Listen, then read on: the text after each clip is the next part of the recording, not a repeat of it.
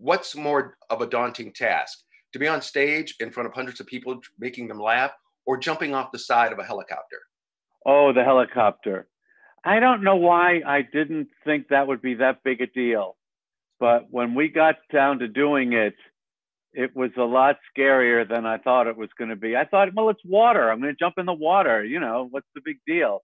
But when you're up, I think we were about 40 feet up off of the water, and that chopper is, you know, going, and there was another chopper nearby with another camera, and you're waiting for boats to leave. Right. You know, it's not like the area is even locked down like in a normal movie set. It's like, you know, freighters and barges and tugboats are going back and forth the whole time. So we're just waiting for them to clear so we could jump out. But I did it twice, and both times I really had to swallow hard and just do it. Fantastic. Jerry, thank you so much. And Mark Ridley says hello. Oh, tell him I said hi. Thanks, Greg.